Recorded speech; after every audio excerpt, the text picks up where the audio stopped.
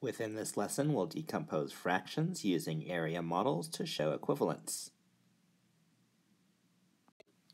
Use an area model to show that 3/4 equals 6/8. So we'll look at 3/4 first. We'll draw an area model. The whole thing represents 1, so we'll divide it into 4 parts because it's 3/4 there. So now we have fourths, right? We want 3/4, so let's shade in 3/4. So what we've modeled here is 3/4. Now we're trying to get to eighths. To go from fourths to eighths, we just draw one horizontal line. So that now we have eighths. And we have 1, 2, 3, 4, 5, 6 eighths. So that 3/4 does equal 6/8.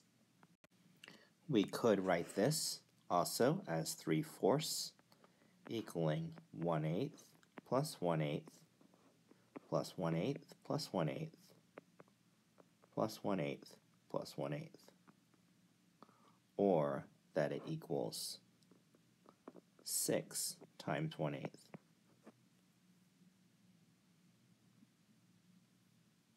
Suppose we also could have decomposed it as 2 times 1/8 plus 2 times 1/8 plus 2 times 1/8. There's a number of ways that you can write that decomposition.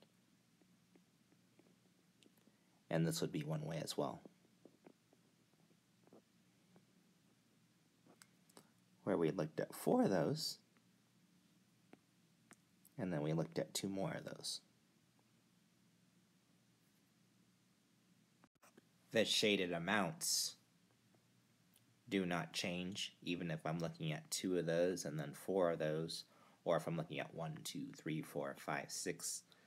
We do know that that area is the same, so that 3/4 does equal 6/8. Here we're asked to draw an area model to show the equivalence of 2/5 to 6/15. We'll model that first fraction there, the 2/5. So the whole model is 1, and we divide it into 5 parts, and we're looking at 2 of those parts, so that we've modeled 2/5. Now we have to get to the point where it is that we are looking at 6/15. How do we get to 15ths from fifths? What do we have to do? We draw how many horizontal lines? Did you say 2? By drawing 2 horizontal lines, we've now divided this into 15ths. And we have 1, 2, 3, 4, 5, 6 15ths. We could look at this as 3/15 plus 3/15 to equal the 2/5.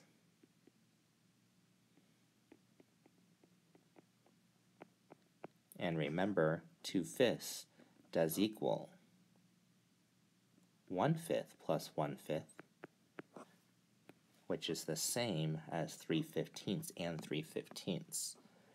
Now, we know that 2/5 does equal 6/15. We could write that as the sum of those unit fractions. And in doing so, we know that it is 6 of those unit fractions times 1/15. 3 and 6. So we did draw that area model to show this equivalence, that 2/5 does equal 6/15. That area is the same.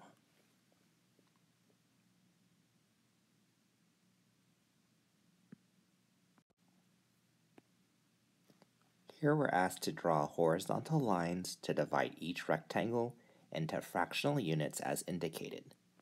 Here we're looking to take this one and go 2/12. First we'll label this here as what? Well, the whole thing's 1. We divided it into 3 parts. So we have thirds, and we're looking at 2 of those, so that's why this is 2/3 there. Now, we have to draw horizontal lines. We're looking for 12ths.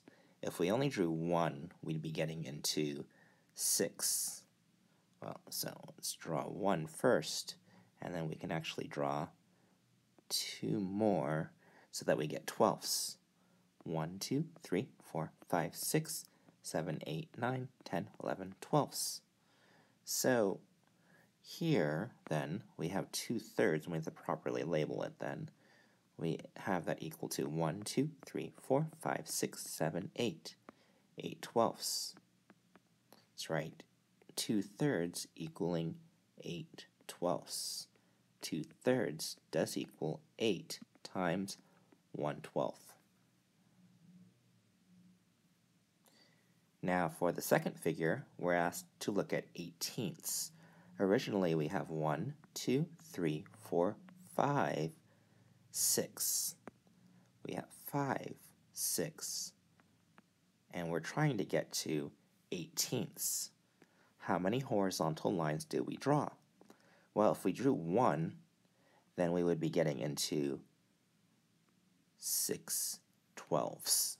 We would have 12ths. So let's draw 2 so that we're going from 5, 6 to 18ths.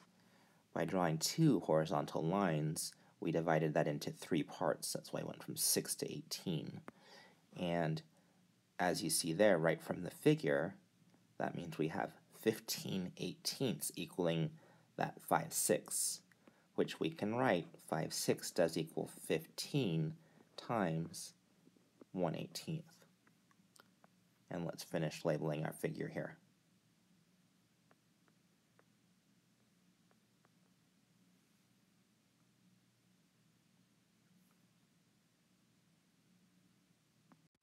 So we can use area models to be able to look at fractions to be able to show equivalence.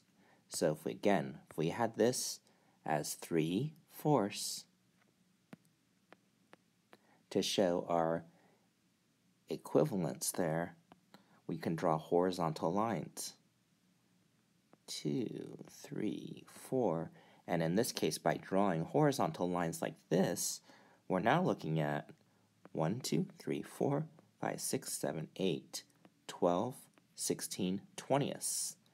And how many of these 20ths are we looking at? How many of these 20ths are we looking at? Well, we're looking at 4, 8, 12. 12 20ths. So that 3/4 does equal 12 20ths. We were able to write that in different ways and decompose it in different ways. Here we have 4 20ths, 4 20ths, and another 4 20ths.